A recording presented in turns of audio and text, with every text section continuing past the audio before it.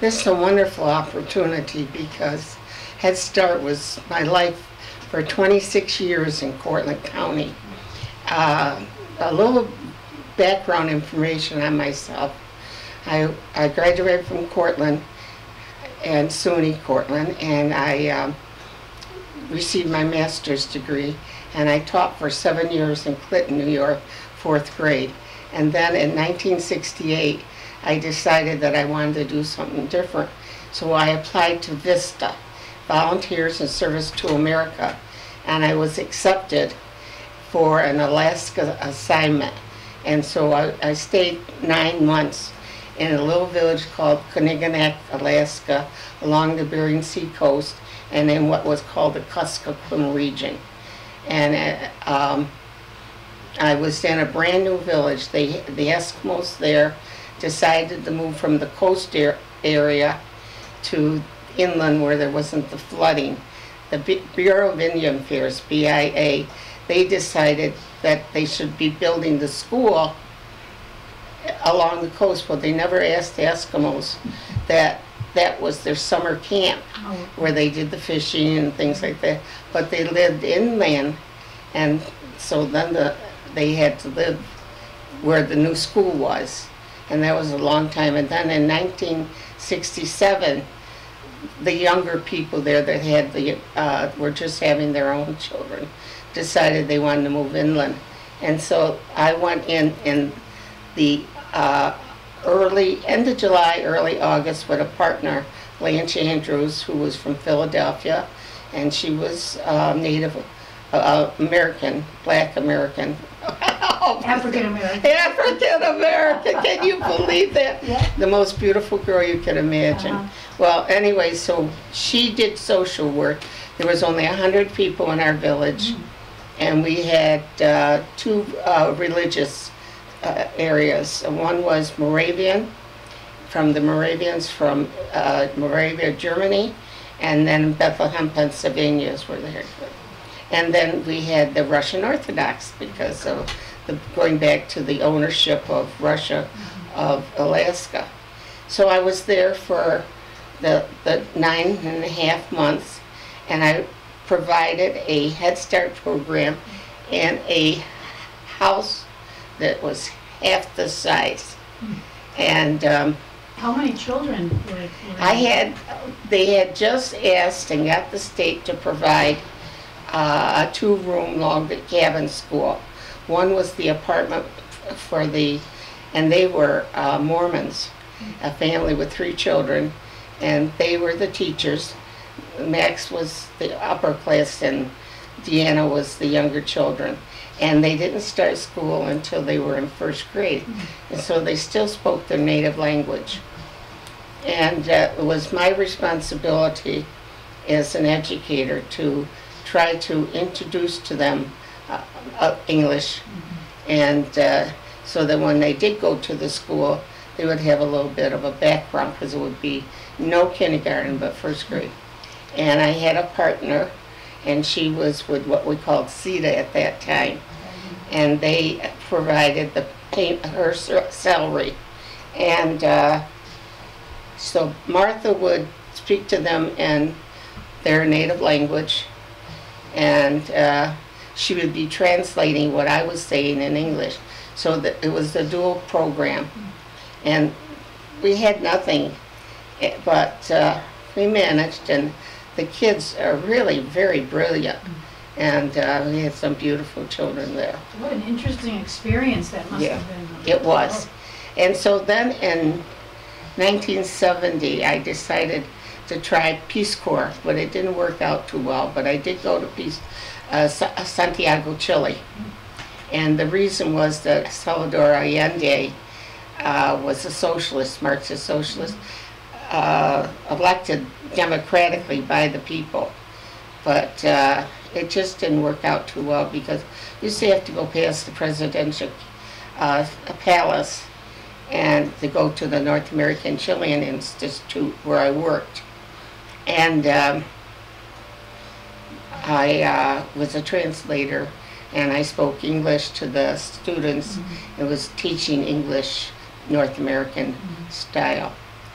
So then I came back home and lived in Seattle, Washington for a while. And then in '73, in July, I came home and there was an ad in the newspaper looking for Head Start people. And I applied for a teacher position. And Jim Whipple was the CAPCO executive director. He had, somehow or another, found out that the Community Action Program, which CAP stands for, was no longer in existence in Cortland because of the fact that there had been a conflict between them and the Policy Council of Head Start. They were known as Opportunities for Cortland County. And so they were both defunded. With the opportunities of the CAP, they were defunded, and then, of course, they were the funding source through federal government for the Head Start program. So therefore, they were no longer available, so there was no longer a CAP program in Cortland. And this was before I came home, and so it was in the '68, '70s area. It was almost in the very beginning when they were doing the community action programs during the Kennedy administration. And so I was given the opportunity for an interview with Jim Whipple. And I told him just what I just previously spoke here on the camera, because that's what started me off in preschool education from being an elementary educator. And a couple days later, I get a telephone call from Linda King, his financial person, and also his receptionist, because CAPCO had started in Binghamton. They applied for the grant and were in the process of getting it. And one of the things that Jim did is he wanted to start a Head Start program back in there, so he did it. But the funding for the Head Start program didn't come until June of 1973, and I was hired as a Head Start director, because when Linda called me, she said, "Mr. Whipple asked me to call you and that you have been given the position of Head Start director." I said to myself and to her, I said, "I didn't apply for the teacher position." She said, "No, but you have the qualifications to be a director." So from August 1973 until June 30th, 1999, I was the Head Start director. And that's when they started CAPCO in the new building that they are now. June 1st, 1979, they made a contract. The executive director of CAPCO was Chris Farkas, and with Dan McNeil, because for 20 years we had rented on the second 22 Main Street, the second floor. Well, yeah. And I remember Chris well, too. yes. And but we just didn't have enough room, and we were expanding all the time.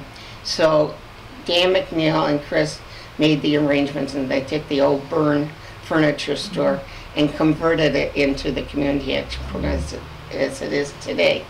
The only thing that is different than when Jim Whipple applied for the program with the title CAPCO, which means Community Action Program Cortland.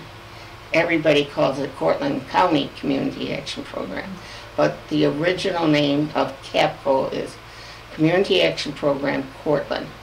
So Jim said that he had written the grant, and it was for a half-time director. Well, in no way could a half-time director do it. Because the program didn't exist when you were hired. That's correct. And I was hired to bring it back to Cortland County. And so he had gotten arrangements with Tom Toomey at the campus school that we would have one room for campus for the Head Start program. There was supposed to be one at the fire station in McGraw, but that never happened. And then the United Methodist Church in Virgil, and we renovated that entire second floor and met all the obligations of child care, and we had to insulate and the kitchen and do a lot of things to make it safe, and we had to put a fire door in. It was quite an extensive undertaking, but we were able to go into the campus school because it was a classroom, met safety obligations, and we started with 30 children, 15 in the morning and 15 in the afternoon. And we had a couple station wagons that we had inherited from the old program and a lot of the supplies and stuff. And so we had 2 bus drivers, and they would pick up the kids in the morning and bring them to campus school. They would have lunch. Right after lunch, they would be taken out to the station wagon and taken to their respective homes. And then in the meanwhile, they would go out after they delivered the children and pick up the second set of 15 children. So it totaled 30 children, Monday through Friday, 3 hours a day. How were the children selected? Okay. Sergeant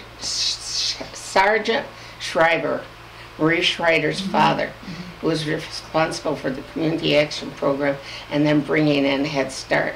And the guidelines were that we were to help the poor, the people in poverty. So they had to meet very specific financial guidelines. And then 10% of the children had to be labeled special needs. And at that time, most of our special needs children were children that had very minimal speech. And that was because they weren't stimulated in the house or anything. They were put in front of the television. So we had an excessive, so we made an excessive number of children under more than 10% for handicap services. And we worked with the college and their speech department to provide the therapy for the children. And we had a teacher and a teacher assistant. And then our main emphasis was parent involvement. And we were supposed to make sure that we got the parents involved, because without the parents, without the family services, they would not be successful. And today I'm very proud to say that the children that were there in '73 and on are parents and grandparents themselves now. But several of their mothers and some of their fathers, they went on. One particular person, and she's honored at the Padua Youth Center, that either they rent it or they bought it, I'm not sure, since I left. But I had tried to get it before in 1985, but they weren't ready to change it to a Head Start program. But anyways, Sharon Johnson was one of the first parents with her husband John, and they lived at the Pendleton Street Housing Project. And that's how we called it, the Pendleton. So all the afternoon children for Virgil at the United Methodist Church came from the Pendleton Street Housing. So they went up the hill there. And in the morning, they came from Dryden. But it was Cortland County, but our taxi service was Dryden. And so again, we had 30 children, total 15. We had our own cook, and she, Wanda Tripp, she prepared the lunches for the children, and then she would be ready for the second batch of children. So in the very beginning, after we started the Head Start program at the campus school, then we began in Virgil as soon as it met qualifications and was approved by the state. We were serving 60 children. Well, we were a program for 90 children. See, and we hadn't gotten McGraw. So we were one of the first in the area that went home-based. And we had 15 children in that program. And that's where I hired teachers to go directly into the home and work with the parents and whoever was there. And they provided once a week a home-based program. Was that just in McGraw that you did? No, it was wherever. We went as far as Strider to the, yes. I didn't realize that. But within Cortland County. Right. And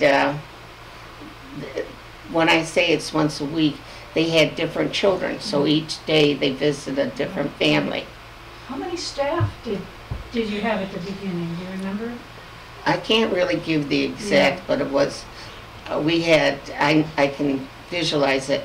It was 6 teachers, and 2 of them were the home base, and the others were the 2 teachers in the classroom, 2 teacher assistants, and then we had home, what we called home care, and that was our program for helping the families with health issues, and we had to make sure the children met the regulations of having dental care and speech therapy under the special needs and anything else that was required for their special abilities.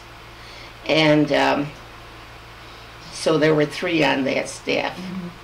And that's pretty, that's a remarkable way to start a career here in Cortland, to start a program from the very beginning and to go from having to do modifications to buildings to trying to make sure that the healthcare needs of these kids are being met. I mean, it runs the gamut, doesn't it? Right. And probably writing for the funding and supervising the staff. I mean, soup to nuts, right? well, I did that. Yeah.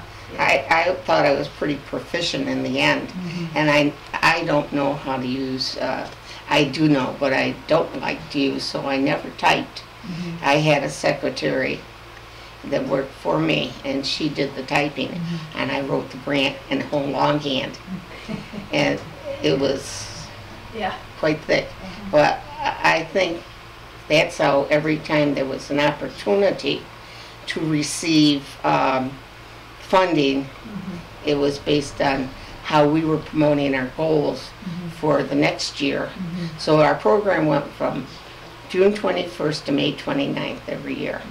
And like I say, we started at 11 Groton Ave with the old Winchell Insurance Company.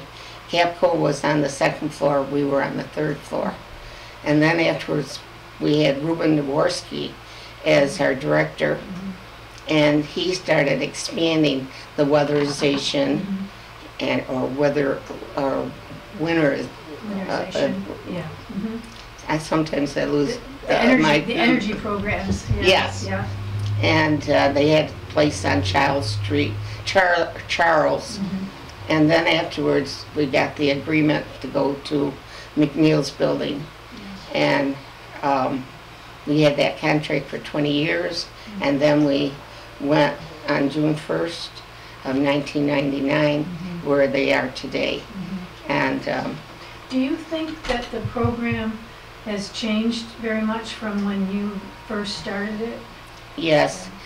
When I began, it was very different, and even our goals and our working relationship with the staff was different. It was family oriented, and we worked with the families, and we had policy council, which was a requirement, was supposed to be their board. And one of the things that I was hired for was that I had to work cooperatively with Community Action Program Capco, because they didn't want anything to happen that had happened previously. And that was my intent of all those years. And what happened was, then we got so big with all these programs that Capco was funding, that's when they, with Dan McNeil, they made the arrangement where they are today. And I just read in the paper, but I don't want to quote, it was just last week in the paper. They were refunded again, because June 1st, and I think they have 200 and some children in the program now, from our original 60 to 90 to that, and they have what they call early childhood infancy program.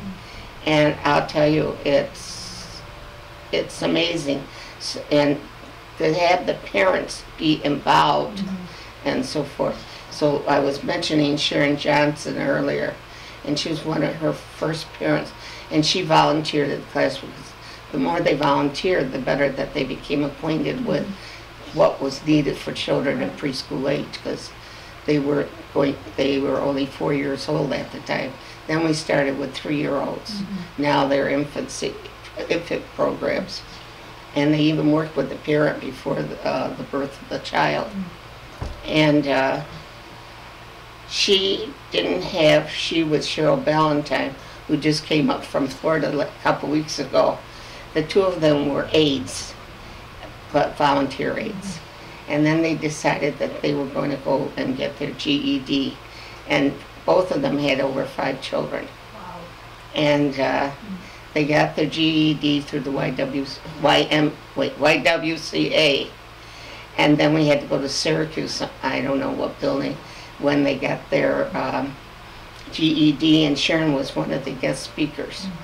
And then she went on and got her program.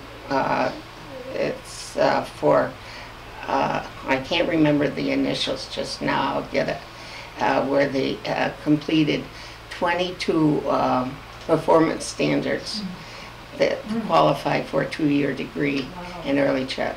And Sharon and Cheryl went to TC3 and got hers in human services.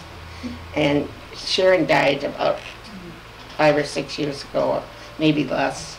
And Padua Youth Center is the one that I had tried to get and couldn't get. Now they have 2 classrooms, the kitchen, and other offices there.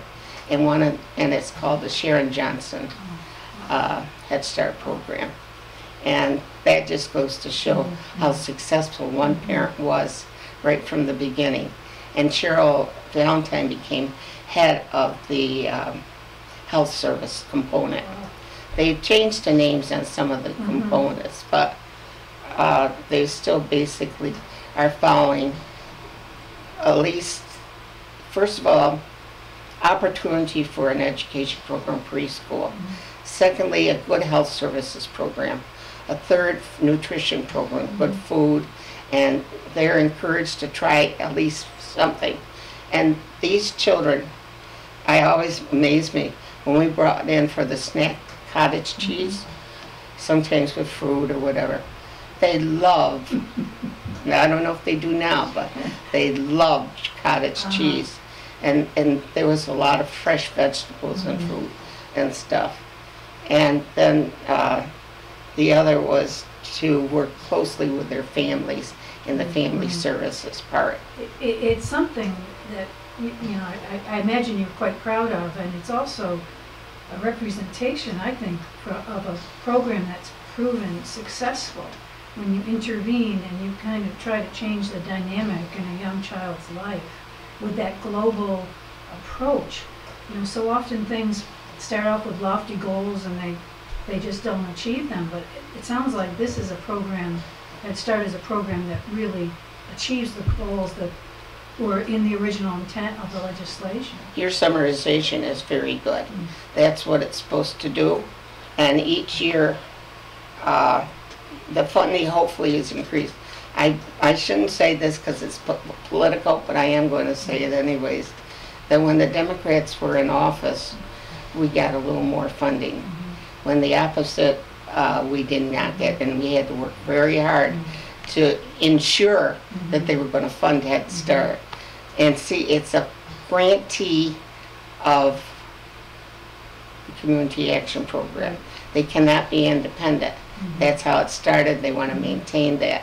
But before, we couldn't own our own buildings, and I had to rent. That's why a lot of my buildings were in schools, and they're still in schools, or they've, even where I used to work when I was in high school, from the age of 16 to being graduating from college in 62, was Mary and Margaret's ice cream store at 3 Huntington Street. And now that's offices, and they have classrooms there too. And so the Padua Youth Center, the Mary and Margaret's ice cream store are places that were my own young life and so forth. It's interesting. It comes full circle for you. That's exactly what I think too. And they have right on South Main Street, the Mary Margaret Street Huntington, the Padua Youth Center up above, and then they have a classroom in Randall School, because you see there's a lot of children that still qualify from the Pendleton Street housing. Is most of the funding from the federal government for Head Start, there's not a contribution from the county or? No. No. It's all federal grants. And so CAPCO, like I mentioned a few minutes ago, is considered the grantee for Head Start. And with the board of directors of CAPCO and with our policy council, they have to work very closely together. Now, we'll interview for staff people, but then their names have to go before the board to be approved and stuff. But in most of my interviews, I always had people that were parents that were on it, or they were from policy council. They were elected officials, and they were 75% or thereabouts were parents, and the other were community people. We had, what is the name of the Director of Social Services? The Commissioner of Social Services? Yeah, the Commissioner. The one now is Kristen Monroe? Kristen Monroe served, I don't know how many years, when I was there way back then. And they always had a representative, we always had a representative from social services. Which makes sense. Yeah, because we were, and we always tried to have some from the medical field, a nurse or whatever. Which makes sense too. And so the representation of the community people sort of represented what we call the components of Head Start. And they worked very closely, and I was one that I have to tell everything because I'm a talker. And so the meetings were long, but my belief was I didn't want a rubber stamp program from the policy council. And like Teresa Van de Plug was a parent in home-based, and she was from near the Cincinnati area. And she was on our policy council. And then we had her on the interview for a home-based teacher. And Sue Van Helsdingen, the ed coordinator, and I looked at each other after so many interviews, and we shook her head. We got it right here. And so Teresa was appointed a home-based visitor, and she's been years. I don't know if she retired this past year or not, but she's retirement age. Do you keep up with the, well, two things. Do you keep up with any of the staff that you mentored, and do you ever see any of the children that were in the program?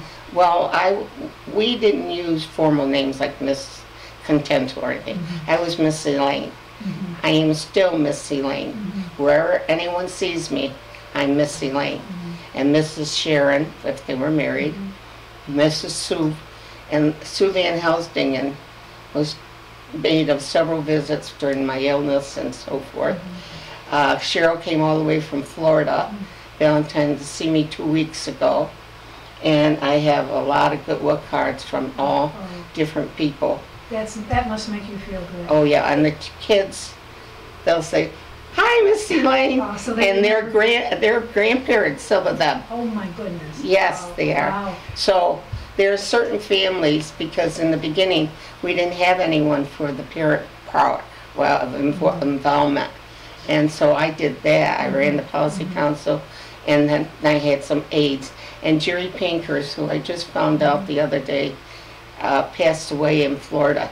So his daughter, and he was another parent, and he went to TC3 in Human Services, and then he was hired to be our parent involvement specialist, and he ran it for several years, the program, and he got a lot of people, and we did a lot of activities, so forth, and we were even in the Dairy Parade many years. I don't know if they were in this year, I just didn't check the listing, but we have even won because, and the children are given field trips to the farm, to the maple sugar place. I remember when the home base was going to have their gathering, and I was invited, and that was near DeRuyter in, what's the name of the place just before DeRuyter? Kyler, yes. And we went to a house, and the grandmother had the children, and she used a can to chop up the salad and stuff, and they tapped maple syrup, and we had the maple syrup and stuff like that. So, and then there was other opportunities when all the parents would come together rather than just the children, and they would do activities together. And we were in the Kyler Church for a short while too. Really? Oh, I didn't realize that. Yeah, so that was in the beginning. So you see, we have impacted, Head Start has impacted on Cortland County. And you probably don't know, maybe you could guess from when it started to maybe perhaps when you left, how many children were impacted or came through the program. I used to know.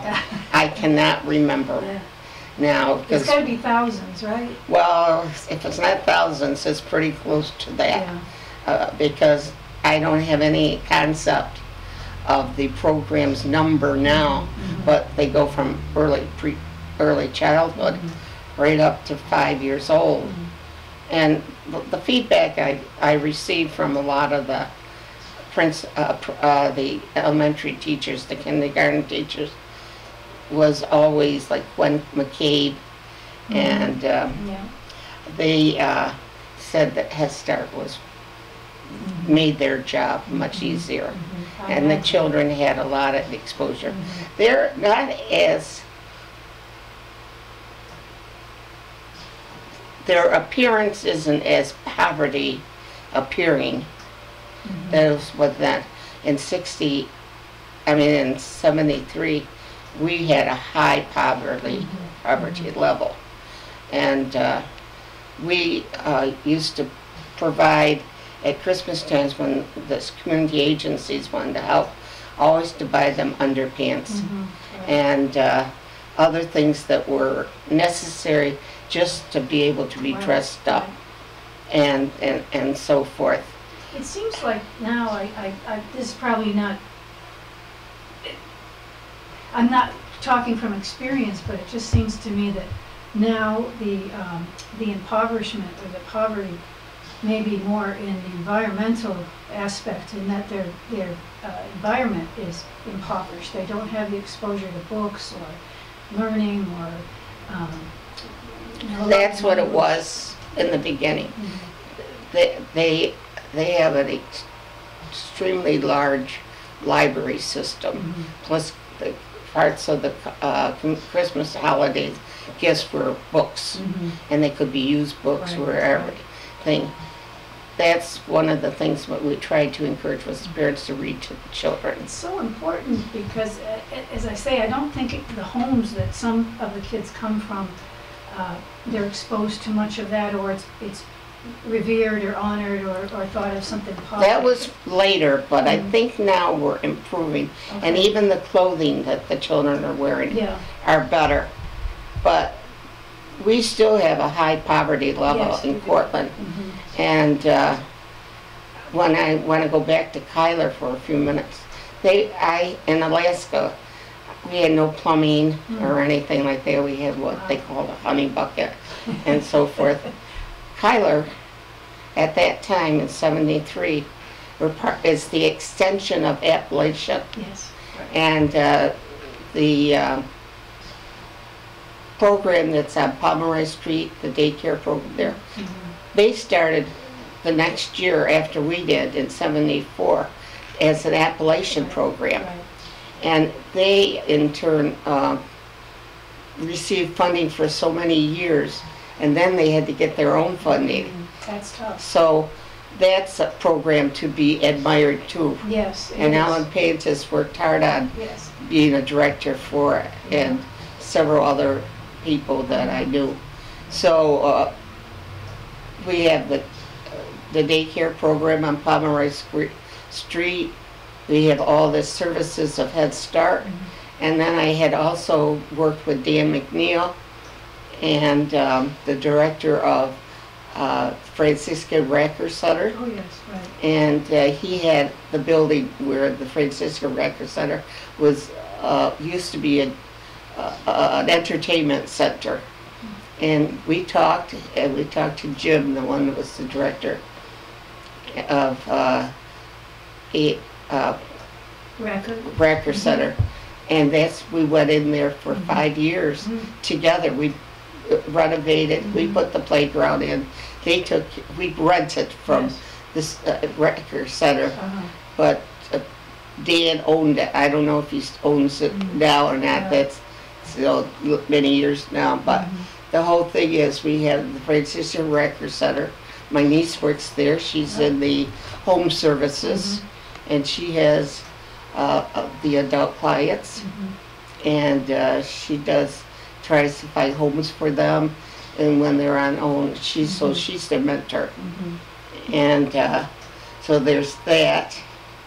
I don't want to tire you out. Are you getting tired? A little bit, but I wanted to give a broad perspective of so much that has impacted on Cortland County through child care. Well, you've got an encyclopedia inside your head there. You remember so much so well, and the fact that you were involved at the very beginning, and some of the names that you mentioned I recognize, because you and I are of the same era. I was in the field of aging, you're in the field of youth.